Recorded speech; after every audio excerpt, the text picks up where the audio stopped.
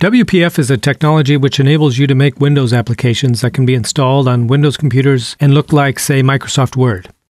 Windows Forms was the old way to make Windows applications. Today, you want to use WPF. In this lesson, I show you how to create a simple WPF application, publish it as an exe file, and install it. So this is the application that we're going to make. It has a little icon. It's a calculator. You type in two numbers. Click Calculate, and it calculates it. You click Close, and it closes. So to create this application, go ahead and start Visual Studio, New Project, WPF Application, let's call it Calculator 3.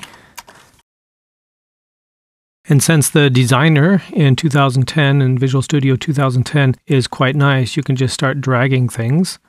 A text box, a label, let's make the label a plus. Put it up here, and another text box, we'll put it here, and we can align things like this or with the arrow keys. Then we need a button, we'll put it here, make it a nice big button. We want it to say calculate. We want to resize this a bit, so we'll just click here. Then we need a place to display. We'll use a text block. Let's go ahead and make that a bigger font like we had it. Oh, maybe 36 or so. Let's make it empty.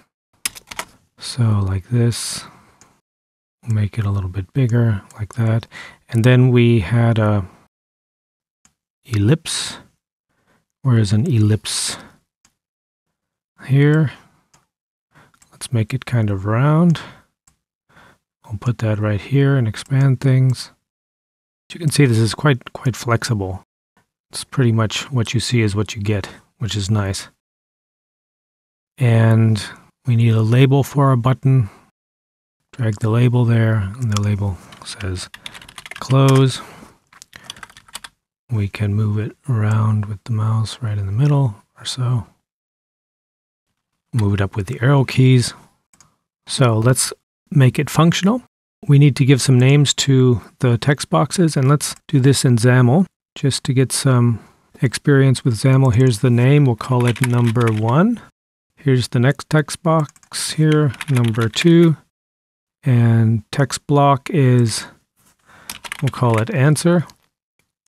We can switch back to design. Now we're on the button here. We can click on events, go to the click event, double click it, and we're in the click handler. We'll say integer number 1 equals, and then what we called the first text box, that was number 1 text.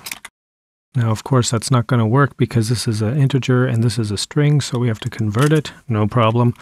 Convert to integer 32, and that is number 1 text. So that should be all right. But it didn't give me the capital. Okay. Okay. And then we'll do Control-C, Control-V here. Number 2. From number 2 text, which is also fine.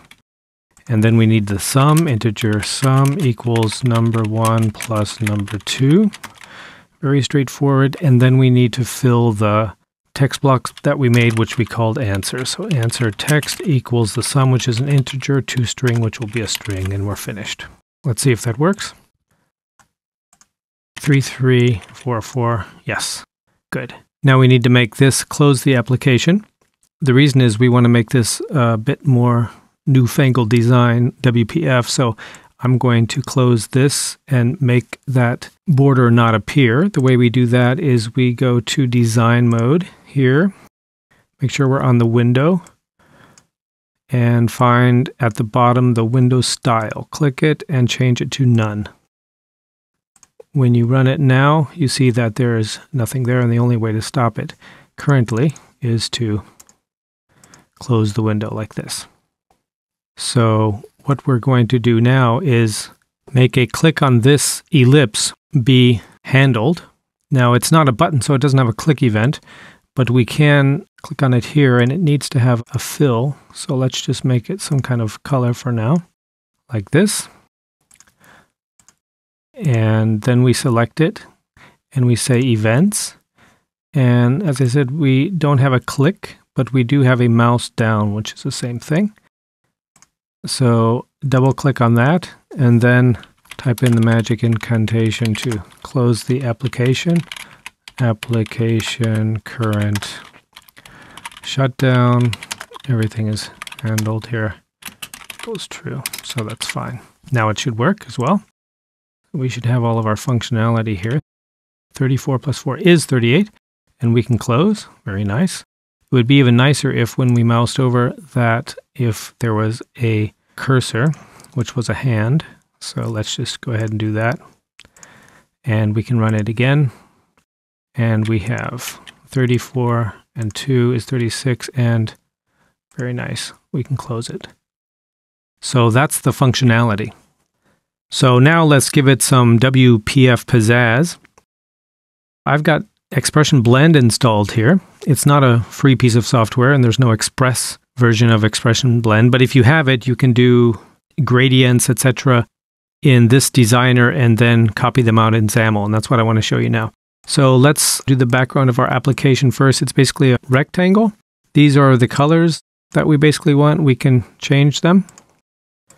So let's get a nice color here, and then we can do a different kind of gradient, which would be here. We get a little arrow, and we can say, I want my blue to start over here, and I want it to go just like that. That'll be a nice one. And then you click here on, and here's the magic, XAML, and copy this linear gradient brush out, Control C, which contains all the information about that gradient. So let's go back to Visual Studio. And although that was, let me look at that again. Although that was a gradient of a rectangle, we're going to copy it into our window. So let's go into our XAML. In our window element, we'll say window, background, and copy.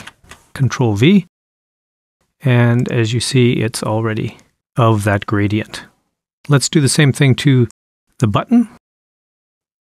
Go into Blend, go to Design, and change it to Ellipse. It doesn't have to be the exact size, it just needs to get the idea of the gradient. So let's go ahead and click on it. Here we go. And let's go ahead and turn that around by clicking on the arrow here. We'll move this way over here. Move this way up here. Move this here so that we have just the right gradient that we want. It looks like there's some light shining on it. And click on XAML.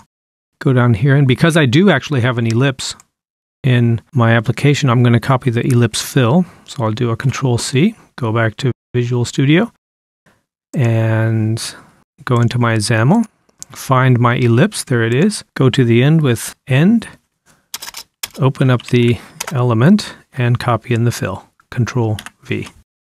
And when I do that, you see that it doesn't affect anything because in my ellipse I have a fill here. When I take it out, then it'll take the internal fill, and it does. So let's run that. And there's our application. Let's see if it still works. 34 and 3 is 37, and it looks very nice. So now let's publish it. What we want to do is create an exe file that we can zip up and, for instance, put on our website so people can download it and install it on their Windows computers. So the first thing I want to do is to change the icon. Yeah, you just have to click here, icon. I had an icon around here somewhere, icons, and it's a nice calculator. It's an ICO file. You can get those from the web. And then we want to go up here to Project and Publish. Calculator 3. Where do we want to publish it to? If we're just going to install it on computers, just some directory, so test4, for instance. Open and next, and the CD-ROM and DVD-ROM is the correct one. Don't check for updates for now, and we're finished. So there we have it. And we can close our Visual Studio, and now we have this test 4 here. So let's, call it calculator and zip it, for instance. So we'll zip it, send to compress. So now it's a calculator zip. Let's say we put that on our website. We'll just pretend somebody downloads it into a totally different directory, test 4, and they download it, and there it is. They unzip it, extract all, yes. So here it is, extracted, and they go in here and they install it. It installs, it says it hasn't been signed, but they know you, so they install, and there they have it. Let's see if it works. 33 plus 4 is 37, and they can close it. And you see that it's installed as an application like any other application. If we right-click here, we're in Windows 7, Pin to Taskbar. Then it's in the taskbar and appears very nicely when we click the icon. In this lesson, you saw how easy it is to create a simple interactive WPF application, which has a design that, with WinForms, used to be very difficult to achieve.